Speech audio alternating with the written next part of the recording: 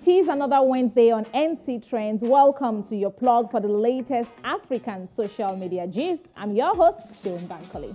So we kick off in Nigeria, where the Minister of Information and Culture, Alhaji Lai Mohammed, said on Tuesday that there is no longer a need for anyone to travel abroad to seek medical attention. He said this after a tour of Duchess International Hospital in the Ikeja area of Lagos State. He expressed delight that the hospital was one of the projects that the federal government has supported to succeed. He then explained that even where a project is private sector driven, the government has either provided the enabling environment or supported with funding. Mr. Minister further stated that patients were already coming in from other countries, stressing that it was a one-stop shop for comprehensive medical treatment. But not many Nigerians agree with Alhaji Lai. See some of their comments on Instagram. Adeshola says, after Buhari finished his own 8 years in London, now there is no need again because you are leaving office soon. And then he went on to laugh. Yeah, he played so much. This one says, it's not Nigerians, it is Buhari, yourself, and other politicians. Do the needful in our health sector.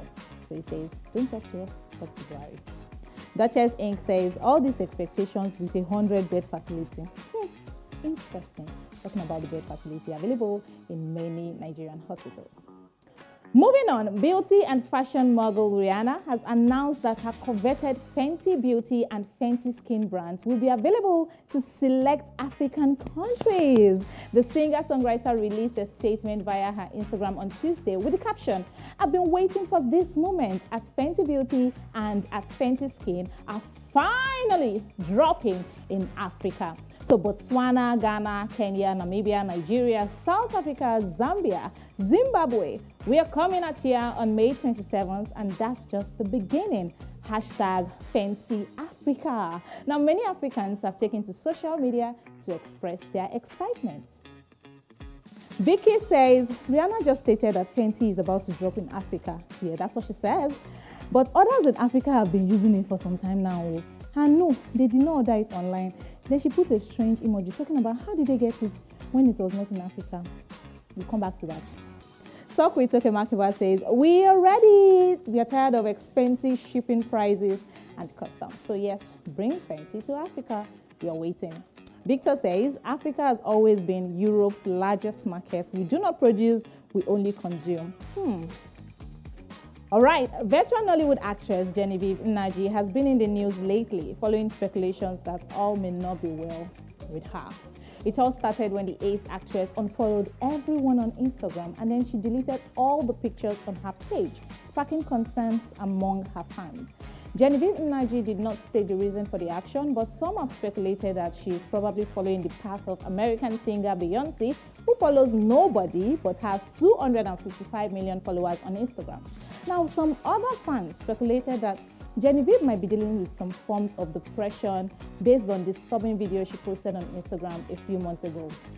So in an interview on Tuesday, the national president of the Actors Guild of Nigeria, Emeka Rola, stated that he will reach out to Genevieve amid rumors that she was suffering from a mental illness. The actress, however, made her return to Instagram earlier on Wednesday as she shared a video of herself painting on her Insta story.